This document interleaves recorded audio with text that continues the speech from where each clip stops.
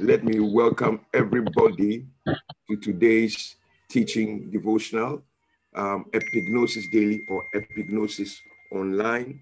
And on behalf of me, Pastor Fred Abeka and Lady Pastor Abeka, and all you amazing, wonderful, faithfuls of FGCI London branch, and to anybody who will be watching this later, we say welcome to our teaching devotional, which is held daily from midday to 1 p.m. The song that is being played in the background, I do not have any copyright claim to it. It's just purely for the basis of our meeting here. I also see that except you're in a place where you are working and it's busy, I remind you that if you miss a few weeks or a few days, we still have our YouTube channel. You can go there to pick up a few things and pieces from there. Subscribe to the YouTube channel, share it, and at the same time, and when you subscribe, you can click on the notification bell so that anytime that the message which is recorded is uploaded, you'll be notified of it being ready for you to consume.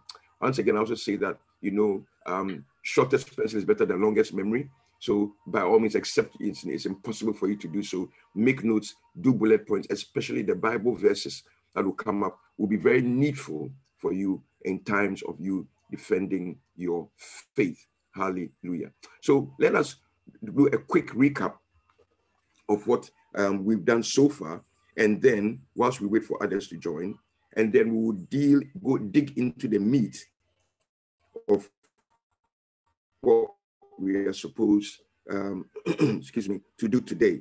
All right, so here is our topic that we are dealing with, a very crucial, critical message or teaching that I would have thought this is something that every believer should know like the back of their hand. Every believer should know like the back of their hand. Every believer should know like the back of their hand. Every believer, without exception, ministers alike, lay preachers alike, you must know this like the back of your hand.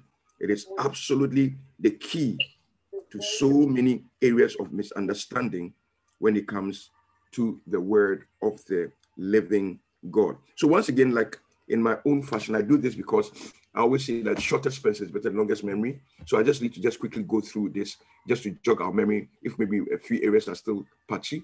Welcome, Auntie Mary. Welcome, Sister Jennifer. Welcome, Sister Hetty. I can see she's still trying to connect up, but that is fine. No worries. All right, so let us go into this. How to know if a message being preached is according to the truth of the word of God. And this is part number 17. We said that the word truth there means reality or accomplished fact. And it refers to what Jesus has done. We also ask the question, what is the major emphasis of the entire Bible? Is it agriculture, entrepreneurship, how to make money? No, the major emphasis is what God has done in Christ to remove sin's nature. Okay, that effect of Adam's sin has affected the whole world so much that it's what is responsible for so many things in our world today for those outside Christ. We also said, who determines what should be the main emphasis of the teachings of the Bible? That is very important. Who determines it? Jesus is the one that determines. So when you go out and anybody is trying to argue with you and say that, how do we know whether the Bible is true? How do we know that whether whoever is teaching this is true? Just answer back to them and let them know that Jesus is the one that shows us how the Bible is to be interpreted. So would they want to listen to what Jesus said or not? So Jesus laid it down and gave it to the apostles. So we have a style, we have a format, we have a style. So they determined the two, Jesus first, the head of the church. Then he set the example and then gave it to the apostles. Okay, so that should clear that up. You must let whoever you are dealing with, your interlocutor, understand that that is the format. That is why nobody can just wake up and interpret the Bible anyhow. No, you must follow Jesus' style, which he gave to the apostles, and follow the apostle style. So Jesus' style is known as the doctrine of Christ. The apostles is known as the apostles' doctrine, but they are actually the same thing.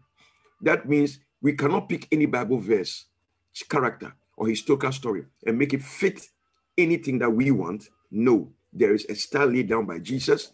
There's a style laid down by the apostles, with the apostles copied from Jesus, which is referring to Luke 24. Very, very important. That's why I keep on repeating it. All right. Galatians chapter 1, 6 to 10. The Passion Translation brings the flavor out. I am shocked over how quickly you have strayed in your mind from the anointed one who called you to himself by his loving mercy. I am frankly astounded that you now embrace a distorted gospel. Verse 7, that is a fake gospel. That is simply not true. There is only one gospel, one explanation to the gospel of the Messiah. Yet you have allowed those who mingle law with grace to confuse with lies. So the another gospel is distorted because it is mixed with explanations of law, requirements of law with grace. Verse 8, anyone who comes to you with a different message than the grace gospel that you have received will have the curse of God upon them. That means there will be a limitation. It will not amount to anything. It will not get anywhere.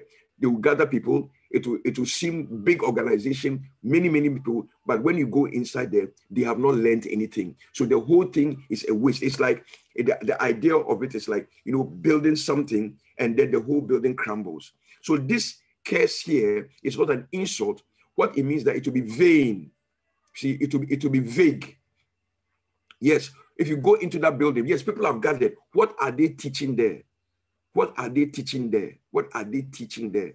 If it is not grace with no conditions, so we get used to it and they begin to add conditions to it, they will be there, they'll be jumping and shouting, but it will be vain, it will be vague. You see, it's doomed to fail. Those principles they are teaching there, it will look good, smells good, feels good, sounds plausible, sounds intelligent, but at the end of it, the person will not get anything out of it. How do we know the person will not get anything out of it? That after listening to those people for so many years, they still don't know their rights in Christ. They still don't know who they are in Christ. They are not confident in who they are in Christ. They are still praying with ifs, please, oh God, I beg you. It means that they have not learned. So that whole period that the person spent in that place has become a waste. That is what that place means. The word curse there is not an insult. It means impediment. It's like you come and hit against a roadblock. You hit a roadblock. You hit something. You can't go forward. That's why he said, for even if we or an angel appeared before you to give you a different gospel than what we have already proclaimed. So there was a model that we were proclaiming. You see, that's why I said proclaim. That means there was a style that we were proclaiming. God's curse will be upon him. Once again, the word curse there is limitation, doom. It will be empty, vague, smells good, feels good, sounds intelligent, sounds plausible, but the persons or the group of persons listening will not be able to get any profit from it. Profit meaning they will not be able to apply anything to their lives. They are still confused, they are unsettled, they are unsure, they don't know who they are in Christ. They don't know who they are in Christ. They are still living by conditions, thinking that it's dependent on some performance. That is what it means, back to square one. Back to the square one. Why? Because the law had a curse. The reason why the law was given was because that there was a nature in them. And no matter what they did, they could not be accepted. So you have gone back to square one. Is the meaning of the gods. God is not present in that. The word curse there is absent. See, the works of God, the profitability of God is absent. Absent. I'll make it clear, no matter who they are. Please take note of that. No matter who they are. That brings you a different gospel than the grace gospel you have received. Let them be condemned and cursed. Okay? So we said, Paul said that he's not trying to be popular with men, and he's not trying to water down the message. And if he does not do that only to please people, then you'll not be a true servant of the Messiah. The same thing he repeated again in 2 Corinthians 11. Welcome, Stanina, bless you. 2 Corinthians 11, 2-4. And then it's from the verse 10. Let me do the verse 2. I've been jumping the verse 2. For I am zealous for you with a godly eagerness and divine jealousy. For I've betrothed you, or I've married you. You see, like I've presented you in marriage to one husband, to present you as a chaste virgin to Christ. Now, when he used the word chaste virgin, he's not talking about something sexual. He's just using a figure of speech. That means pure in your mind, whereby you have not been corrupted. See, you have not been corrupted from the message that grace is not by any works. grace is in the past tense. Grace is without conditions. Your sins will never be counted against you forever. That pure mind. That's why he came to the verse 3 and said, but now I am fearful, lest that even as the serpent beguiled, deceived Eve by his cunning, so your minds may be corrupted and seduced from your wholehearted and sincere and pure devotion to Christ. So these guys, when Paul taught them, you know, they didn't hear any other gospel. So they were pure in their mind. They pure means that they were one-minded. They knew that this is the message. Then after a time, they started listening to other people. And the messages that they were listening to other people, these people were now beginning to inject in their preaching conditions, future tense, performance, requirements, and a mixture. And they were slowly, these guys in Corinth were slowly receiving it. Just like you say, oh, it really doesn't matter. You know, after all, when he talks, you know, he's making some sense though, but you can see that in his preaching, future tenses can be found, conditional tenses can be found, conditions can be found, you know, requirements can be found, you know, law can be found, you know, all those things can be found, you know, but because it sounds. You know, I wanted to play you a clip, but because it's a video and I don't want the man's name to come for me to think that but it's something that is even going around. This guy is getting popularity. I'll give you the name of his program. I'll not give you the name of the man. He calls it Command Your Morning. And it is being spread everywhere. You know, so I said, you know what? Let me just listen to this guy. Why? And I look at the views, so many. And I did not even listen to him. Even the title is even questionable. Because you see, the idea why he put Command Your Morning. See, I want to show you how subtle it is. Follow me here. The title looks cool. What is he trying to say? That when you wake up in the morning, take charge, command your morning, so that you know no other things can happen. But it looks accurate, but it's not accurate. I'll show you why it's not accurate. Is it now that I am going to command my morning so that things line up for me? I am in Christ. I am already in a place of higher than them. But when I speak things for it to happen, it's not that because that, you know, because I didn't speak, then things went bad. And now, you know what, it's just taking authority. You are just taking authority.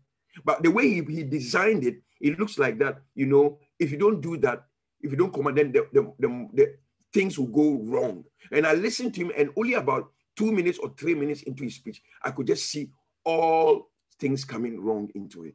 But of course, the masses don't know what we know here. So they cannot see where the error is. See that now? I wanted to play that video, but I won't do that. So that is the same thing here. It's a very slow process. You might think that I am listening. Oh, somebody sent me a video. Oh, yeah, I know he's not right, but you know, he's making some sense. But bit by bit, something about him will endear itself to you. That's what you're talking about here in these guys, that we're seduced. Seduction is a slow process. Okay. Then that's why he came to the verse 4 and said, for you seem readily. You don't even put up even a defense. You don't even question it. If a man comes and preaches another, the Greek word another is heteros, than the one we preach, or if you receive a different heteros, Greek word, spirit from the one you receive, or a different heteros, gospel, from the one you received and welcome, you tolerate it. So we said the word there is a heteros, which implies another kind, altered, different, and it's referring to the way the message of Christ is explained. So let me bring something here, because this is the area that I couldn't get for so many years. I knew that the gospel was Christ was crucified, Christ died, Christ resurrected. And I said that anybody that is not preaching that, you know, is not preaching the gospel. That is accurate 100%. But there was another area I could not see. Because many are preaching Christ died, Christ was crucified, he was buried, he rose. However, after that, they are now saying that if you do not do A, B, C, D, then you will not get the blessing. That is where the another gospel comes in. Can you see that? Can you see now? So it is not just enough for the person to say Christ died, because that's where some get confused. Oh, but Pastor Fred, he's preaching, he's preaching that Jesus was crucified, he died, as our substitute, so yeah, that is the gospel. No, that is why Paul brought it clear. He said that they are mixing law with grace. Law with grace. We read it. Mixing law with grace. So they say, yes, Jesus was crucified, all right. Jesus died for us, all right. Jesus spent 3 days and 3 nights, all right. He resurrected, all right. However, don't think that you make heaven. However, my prayer for you is that, you make heaven. However, so you can see they are bringing in, they are cleverly injecting conditions. That is another shade added to the gospel. Can you see the difference now? So it's not just that the person is preaching Christ, that Christ, he's preaching grace, the truth. No, once he starts to inject, the person starts to inject conditions, future tense, performance to be accepted, then it is no longer grace. And it's no longer grace. He has now strayed. It means that the concept of grace is still not clear in this person's mind. And I was like that because for so many years, I was still saying, yes, Christ died. Yes, he was buried. Yes. But I got stuck. When I went to a place like Deuteronomy 28. You see, I got stuck. See, so I'm saying, yes, Christ died, but I'm not saying that if you hearken to the voice of the Lord your God, Deuteronomy 28, and you do that which is right, then you see that I was preaching grace, but I was still putting conditions. I was preaching grace, but I was still preaching conditions. And I did that for so many years. I couldn't see. And that is why many cannot see. So if the focus is not the grace of Christ, that is what God gave freely to man in Christ, then it is another gospel. That means if it's given free as a gift, then why are there conditions? We also talked about the book of Revelation. We said the book of Revelation is not different from the book of epistles because it follows the same style of the epistles, okay? Because it has past tense, Revelation 1:5. And Jesus Christ, who is the faithful witness and the first begotten of the dead. First begotten is a term used for Jesus after resurrection. So that means the book of Revelation follows on over the facts of after resurrection, what we have in Christ. Then look at the tenses. And to him, here, over here, and to him that loved, past tense, and washed, same format. Verse 6, and had made us. So he establishes that we are already washed. He establishes that we are already loved. He establishes that we are already made kings already. So that cannot change. So if you read chapter 3, chapter 4, chapter 5 to chapter 21, 22, and you begin to some future tense, then it requires special interpretation. In fact, most of the time, it is just talking about what has taken place in Christ. Most of the time. See that? So in essence, what is still trying to say is that any vision or book or movie or song or testimony or doctrine or interactions with angels that lacks the all-important permanent assurance of the eternal nature of Christ's work can be safely termed as another gospel. That means that in studying even the book of Revelation with the heavy involvement of angels, imageries, and figures of speech, the test in agreeing with what was seen, what was heard, and written by John will be written in connection with all that Christ has done as referenced from Genesis to Revelation. So in the book of Revelation, they all bear the same theme, salvation by faith in Christ. So the book of Revelation is not about politics, popularly known so. No, it's still the same theme of salvation by faith in Christ. But with heavy images. Why? Because he was talking to Jews. Most of the symbols in the book of Revelation are the same symbols in the Old Testament. So look, we said about these things then. In other words, the fact that a man has taught the gospel well in the past is not a license for him to teach another gospel or for the audience not to be able to differentiate, distinguish if he's preaching a troubling message, to unsettle you, bring you anxiety, let you do as if you have to do something, extra to be accepted. All true teachings must affirm the past tense of his work, upon which all things we do derive its legitimacy. So we went through this. Galatians 1:4, who gave himself, past tense. 1:6, Galatians, called, past tense. Galatians 2:20, crucified, past tense. Galatians 3:2, received, past tense. Galatians 3:3, having begun, past tense. Galatians 4:6, God has sent, past tense. Galatians 5:23, have crucified. See that? So we've talked about that. All right, so I want to move here into 2 Timothy 3:15-16. Again, just briefly. Still to show you that the another gospel will not emphasize what we have received. And once that area is not emphasized, it will not benefit the believer. Now, if you study salvation very carefully, the reason why we need the nature of Christ is because in Adam, the nature of Adam is what is responsible for all the strange malaise of feelings we have. In fact, through the Adamic sin nature, is why there's depression. It's why there's dissatisfaction. So man, losing their ground with God, began to fill or satisfy their life with other things.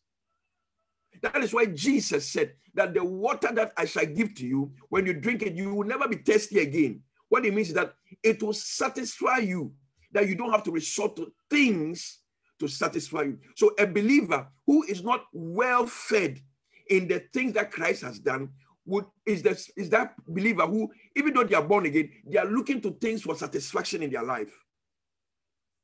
But if you study what we have in Christ very well consistently, I'm telling you, you will always be satisfied.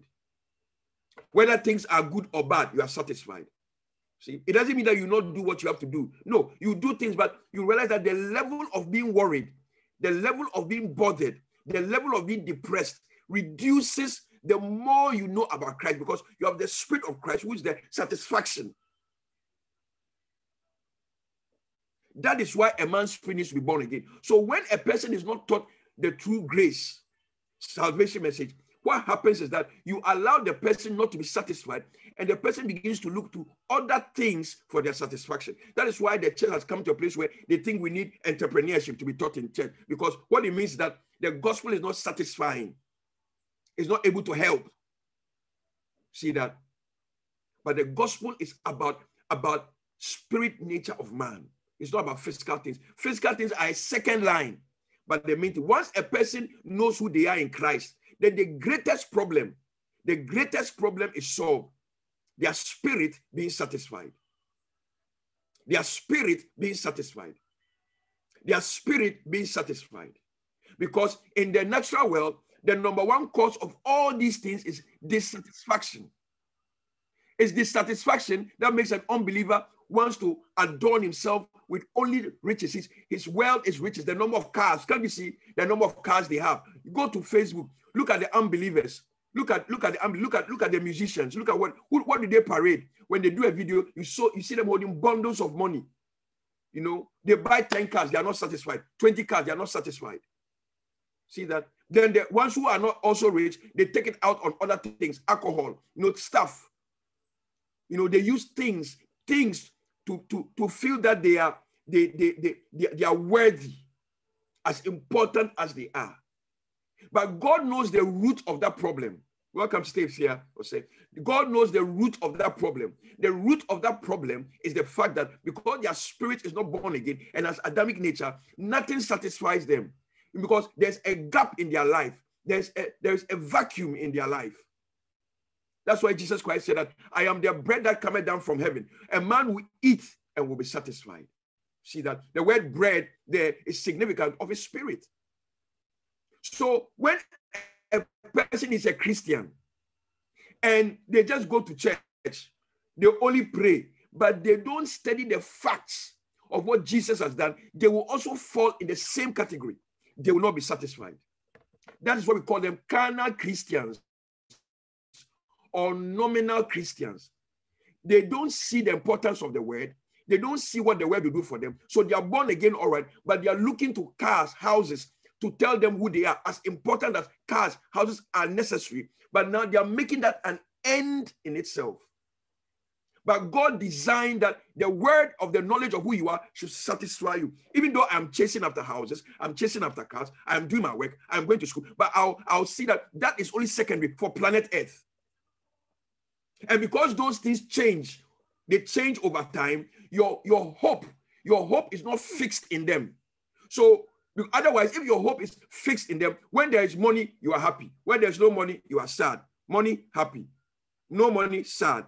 Happy, sad. Happy, sad. Depressed, depressed. Happy, sad. You see now, you are being now controlled by external factors. So when they say the world, something is happening which is successful, yay, you are there. When it's not happening, you don't have any hope. God did not design man to be dependent on those things for their life. That is why the apostles were serious about this another gospel. This another gospel makes you look to other things to be accepted. Things and other things to feel complete. So when people say, oh, it doesn't matter, the same thing, it matters. Why would they be so serious about that? It matters. And this is what is happening in the body of Christ, that people are going to church, but some of them even slip out of church and go to see native doctors for help. Why? Because they were not trained in who they are in Christ. They were not trained in their righteousness, who they are.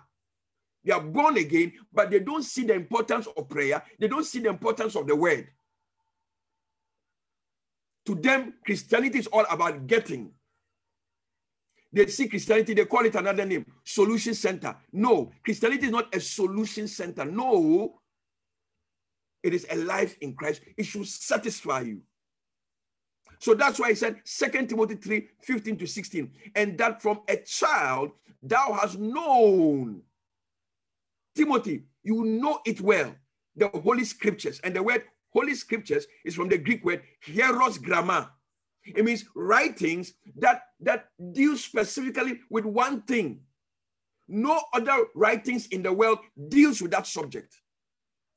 See? Which are able to make thee wise. The Greek word for wise is sophizo.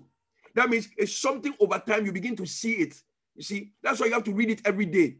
You know, you cannot read it one day and not read it again. You cannot hear me today and you never go back to the word again. No, then you will not come to know. It is this, that is what causes the confusion. That's why people are confused.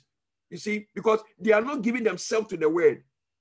So they cannot come to the arrival point of seeing that the word of God in Christ satisfies, gives me stability, fills up the vacuum, gives me joy. It takes time for that awareness to come. That's why I said it's able to make the, over a period of time, wise, sophizo, like a skill that you learn, like the skill of riding a bicycle. You when you've never ridden a bicycle, you try to ride, you fall down. You try to ride, you fall down. You try and get your stability. Then you go on bit by bit. Soon you become a master. Soon you can take your hands off the handlebars. Soon you can put a second person on the bicycle and ride with the person. Soon you can carry things on your head and ride the bicycle. You know how to keep your balance. But if you don't give yourself to it, you will not know. It's able to make you wise unto salvation. The Greek word for salvation is soteria. It means preservation, healing, wholeness. Look at all those words. Prosperity, abundance, nothing missing, nothing broken, satisfaction. It will make you come and realize that what Christ gave brings you deliverance, brings you wholeness, brings you healing, brings you prosperity, brings you satisfaction. But it will not happen if you do it once in a while.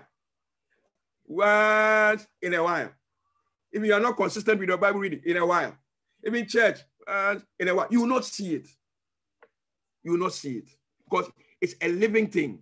He said, then because of that, he said, all scripture, this time the word there is pasagraphe. When you put all scripture, Genesis to Malachi, because when this was written, it was talking about Genesis to Malachi. The other books were not ready. When you put it together, it's still talking about salvation by faith. But you don't know it. That's why I said it will make you wise as you keep on reading it, as you keep on reading it, as you keep on reading it. The examples and the explanations are there. It will become clearer and clearer and clearer and clearer and clearer. You will see the pattern.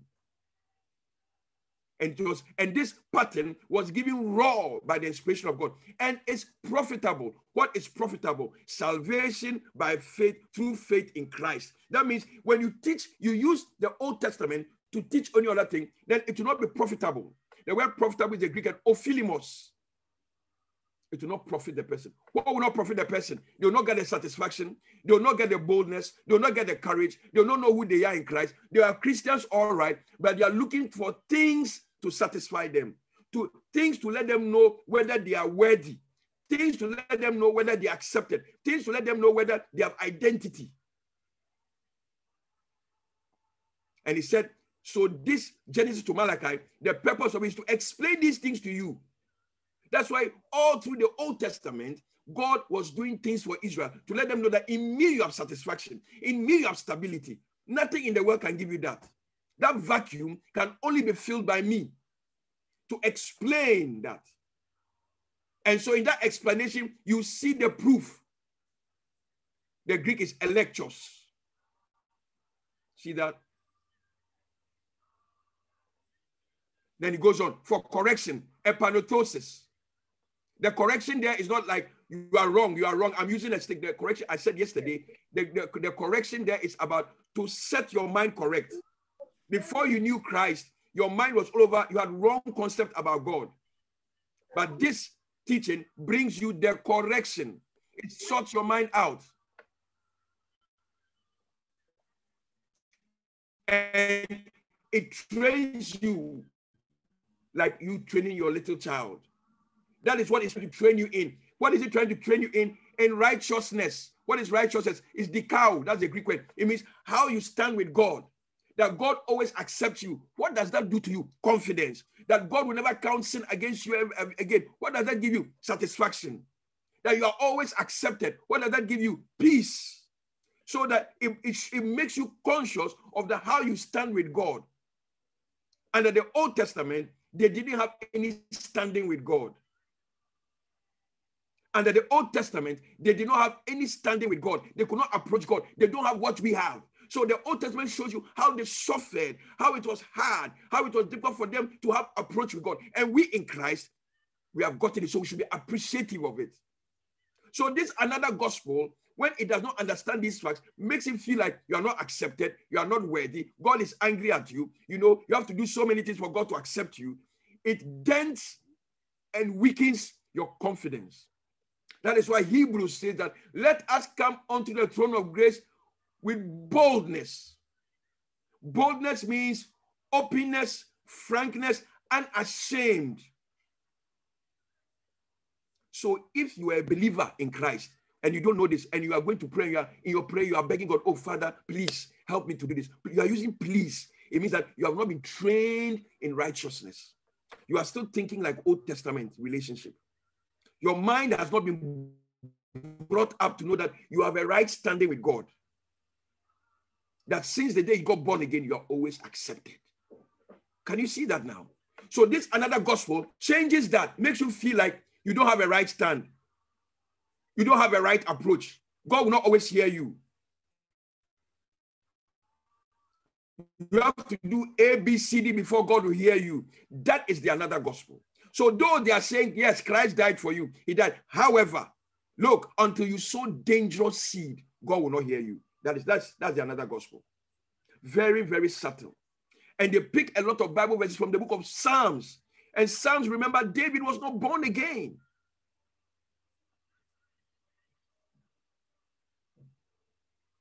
So if you are still approaching God with hesitancy, you are saying, please, God, I beg you. It's a sign that you are still, that's why you training in righteousness. That means you have still not been brought up. You are not matured in how you stand with God in Christ. That area is still not clear to you. It's still not clear to you. If you are begging God, you are saying, please.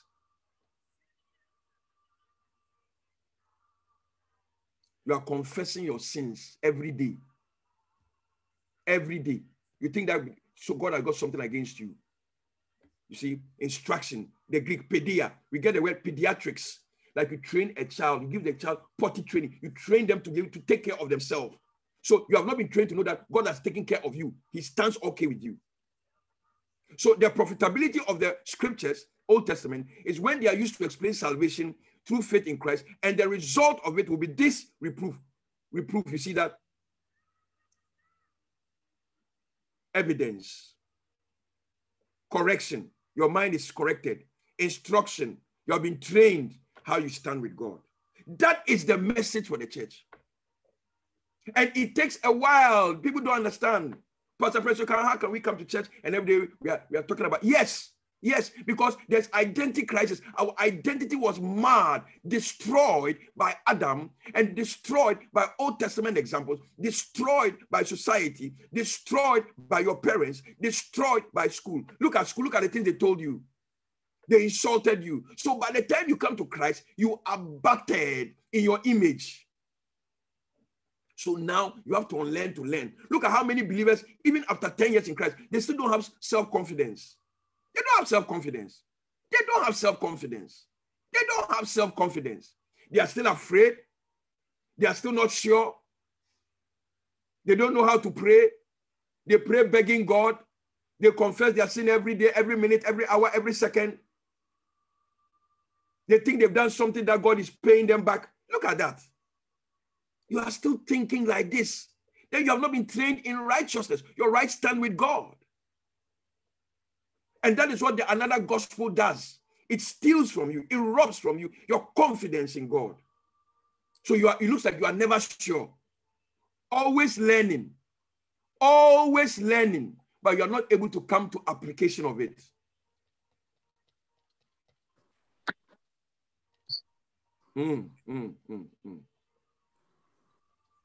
Oh, glory. Glory, glory, glory. Glory, glory, glory. Glory, glory. So this another gospel, ladies and gentlemen, you must detest it with vehemence. It will rob you of your boldness in Christ.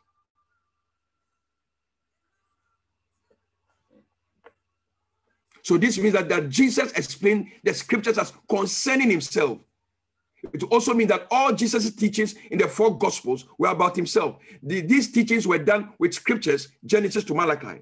Bible study, therefore, is to allow the Bible chapters and verses explain and validate subject matters for himself.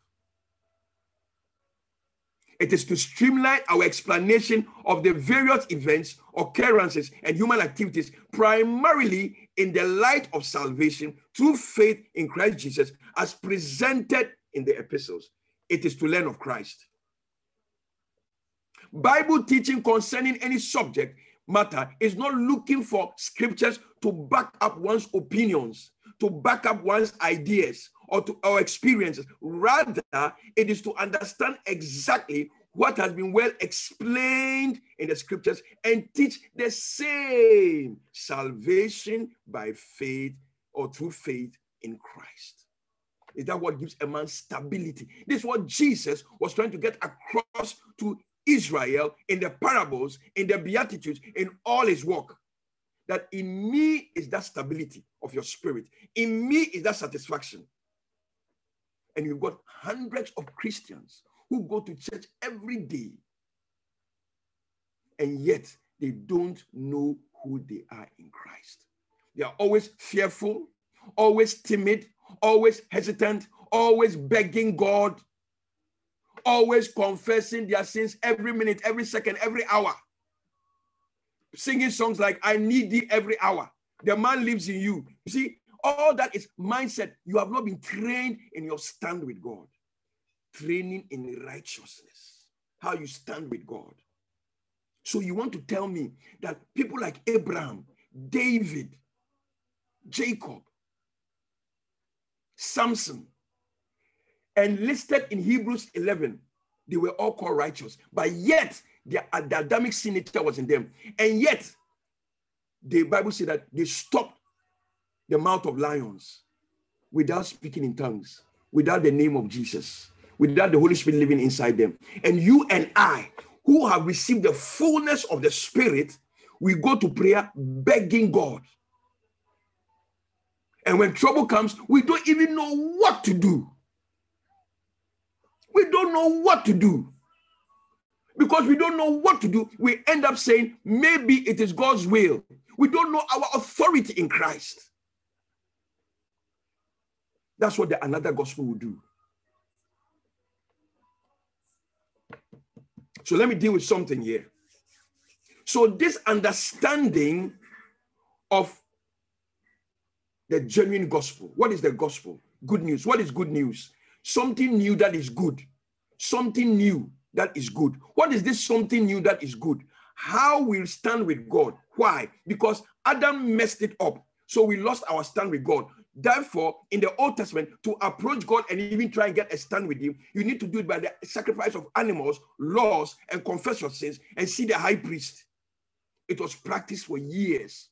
So that has corrupted man's thinking that unless they do something, they will not be accepted. That is how religions were born, man's own approach, because they saw in Israel was doing rituals. Israel was doing festivals, and they thought there was some magic formula in it, without understanding why. The root cause, Adam's sin. So Jesus comes and corrects it and says, no, in Luke 24, I have removed the thorny issue, sin nature. Go and preach forgiveness of sins. That when they believe, they have approachability to me and they have equal status with me. So now that education is where the battle lies. So that explanation means that it has been done in Christ. It was given as a gift. Do you realize salvation, a gift, righteousness, a gift, Holy Spirit, a gift?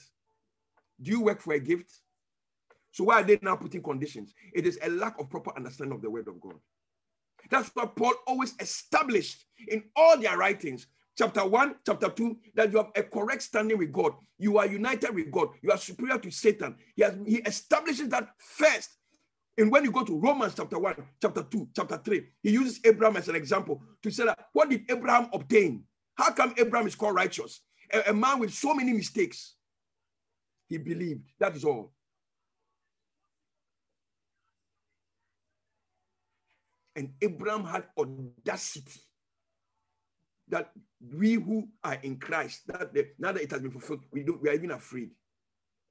You are even commanding the name of Jesus, your knee is shaking. In the name of you are not bold, you are afraid, full of fear. But when the Bible said that God has not given us the spirit of timidity, of fear, but of power, of love, and of a sound mind. The word sound is the Greek word hugainu, complete, wholesome, nothing lacking. So that teaching of what grace is, said that you will allow those who mingle law with grace. That is another gospel. So we said that another gospel, heteros evangelion, which is the Greek word, another gospel is when they preach the gospel and they add conditions before God will accept you. That was Old Testament style. Or they put in, certain things you must do, performance. That is under the law. Or they put in future tense. That is still another gospel, under the law. Or they put conditional tenses under the law. So long as it is not done in Christ and all you did is to receive it, that is another gospel. That is what is called foundational explanation. So let us look at it. That means that if this explanation is not clear in your mind, your interpretation of the Bible will go awry. You will never be able to interpret the Bible correctly. This understanding of what the Bible teaching is and Jesus as the subject of the scriptures is what is referred to as the foundation or irrevocable absolute basis of what the entire theme of the Bible is. Totally Christocentric. It centers around the person of Christ and what he has done. You were not there when he died. You were not there when he went to hell. You were not there when he resurrected. You only grew up to come and meet it and hear. You believed and received it. When you were receiving it, he did not say, wait until you are perfect. Then now that you have received it, now you are putting conditions to be perfect. It doesn't make sense. That's why he said in Ephesians chapter 1, you are made acceptable to Christ from the day you got born again. Because the person that God is looking at is the Christ in you. All conditions is between man and man. God does not need conditions to be accepted. He accepted you in Christ. What Christ did is enough. More than enough. Ultra enough. Hyper enough. But when it comes to man, he will need conditions because we are dealing with human beings that are temperamental. God is not schizophrenic. He's not temperamental. He's not bipolar. He does not, you don't need to massage his ego for him to accept you. He accepts you in Christ before the foundations of the world. So let us look at some things here. 1 Corinthians 3:10.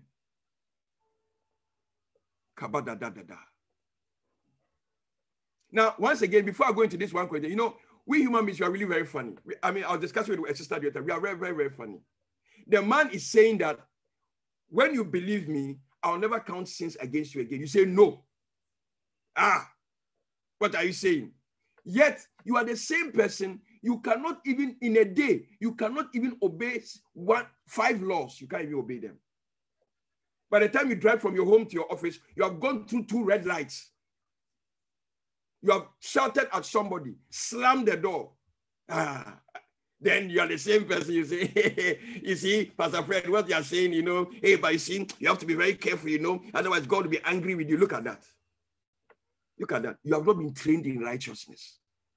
Oh, and this one, we find it strange that a believer would divorce. But it is okay that the believer will lose their salvation. Don't you understand? That is the same thing. Being born again is to be married to Christ. He said, I married you to one, Christ.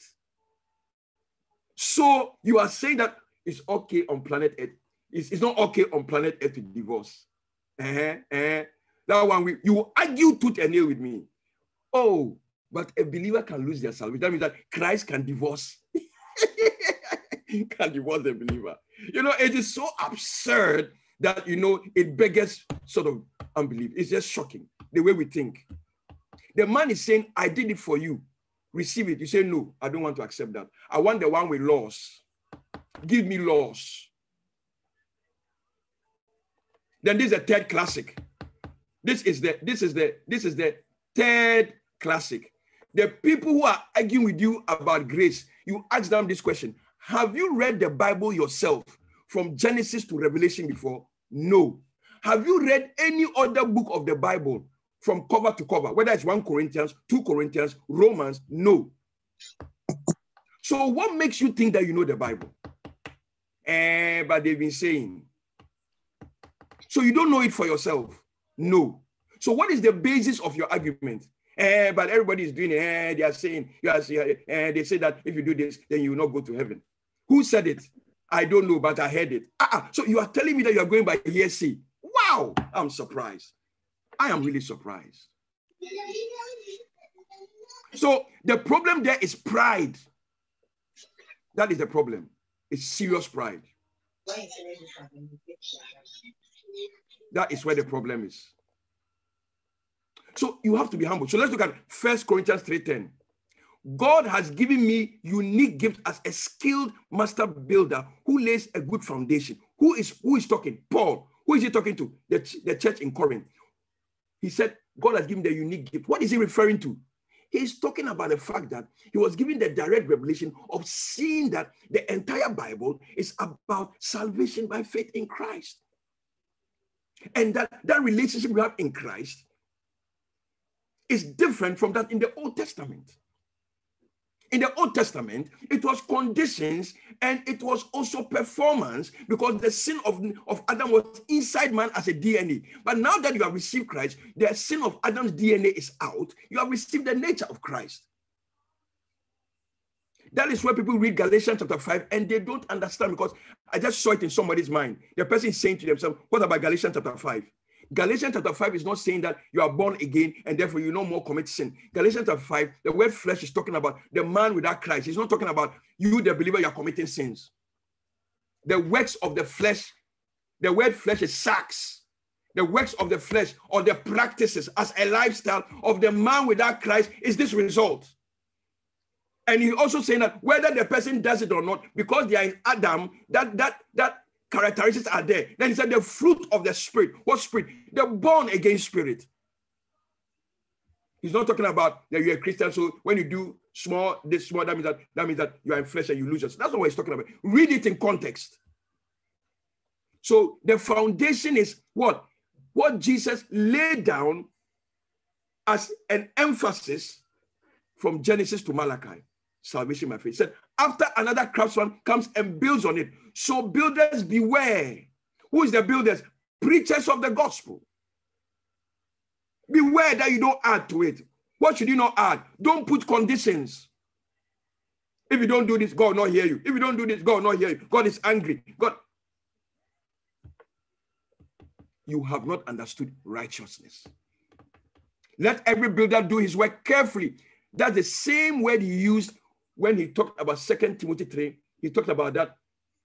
Study to show yourself approved unto God, a workman that needs not to ashamed, correctly. The same word here is carefully. The Greek word here is ototomio. It's like a surgeon, a doctor who is doing a surgery, and he cuts around the organ carefully. But he does it carefully because he knows all the organs very well, and he knows that if the knife touches the spleen will be cut, and it will affect the person. So he knows where the spleen is. He knows where the pancreas is. He knows where the kidneys are. So he's careful not to mess it up.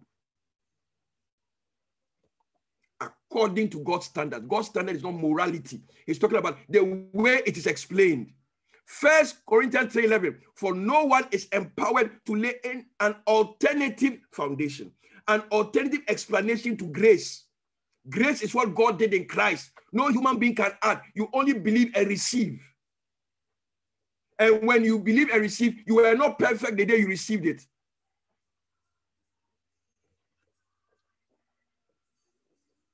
And then they tell you it is your works, especially among my country folks.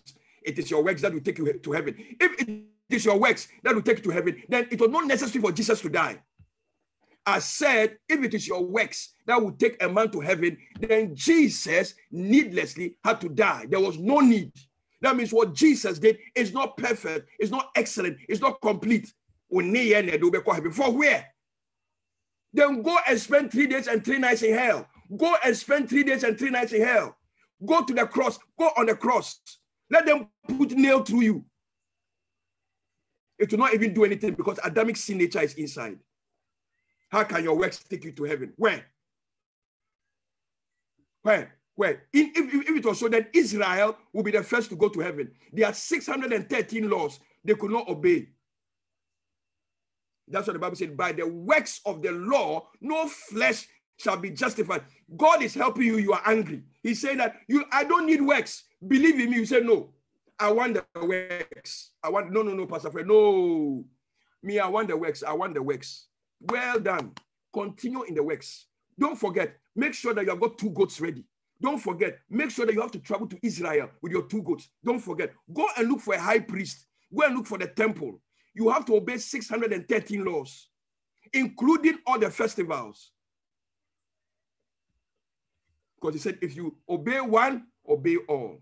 If you fail in one, you have failed in all, according to the law. So your works can never take you to heaven. Because your works did not die for you. That is the foundation he's talking about. Hey, Pastor Fred, so are you saying that the word, that's what I'm showing you Bible verses on the screen. It is, you see, I was sharing with the sister. You see, the problem for we Africans is not the gospel, it is culture. We are preaching the gospel with culture. We are using our culture to try and use it to teach the gospel. Because in my culture, if I'm a father and you do me something wrong, I will punish you. That is culture. That is not Bible. You are thinking with God like God is a natural human being. He said that for no one is empowered to lay any alternative foundation. What is he referring to? That salvation is through faith in Christ only, minus works, minus conditions, minus performance. In the sight of God, between man and man, I'll need that, but not before God. He said, other than the good foundation that exists which is Jesus Christ. So Jesus is the foundation. What he did is what covers everything. Look Let me close with 1 Corinthians 3:12. So the foundation is the foundation just means the explanation. So if the explanation is telling you that, hey, I know you are born again. I know you are born, but be careful. My prayer for you that we shall all make heaven. Since the day you met Jesus, you have made heaven. Didn't you hear Jesus in John chapter 3? He that believeth will never come into condemnation. John 5 talks about the same thing. The believing is at the point when the gospel is preached.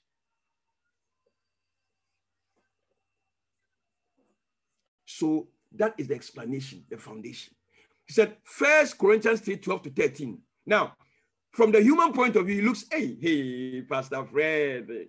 Hey, so you are saying that even though I'm born again, if I do anything, God will forgive me. Exactly. That's why he gave the example of Abraham 4 times.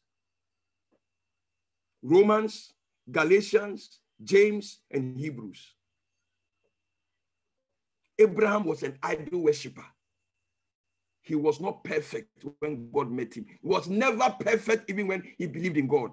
Lied twice to the king of Egypt about his wife.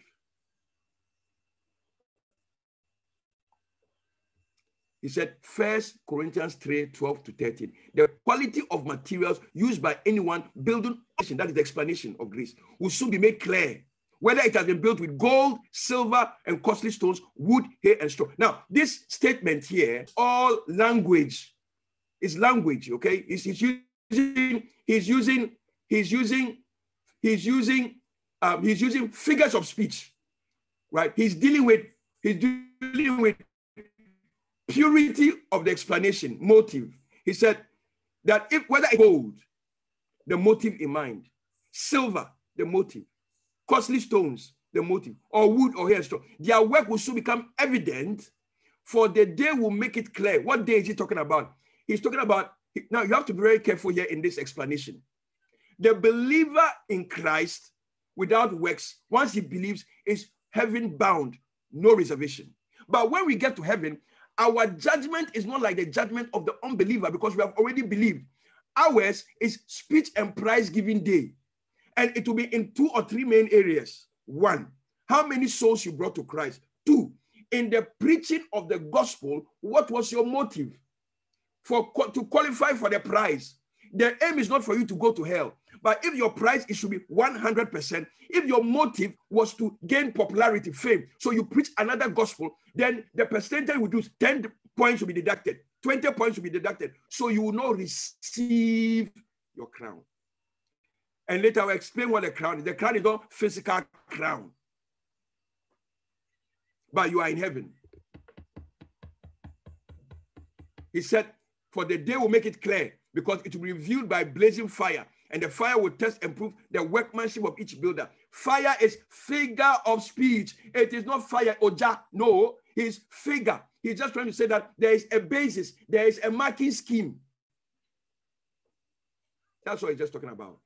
There is a curriculum. If you don't preach according to, what is it? That it's not mixed, it's grace.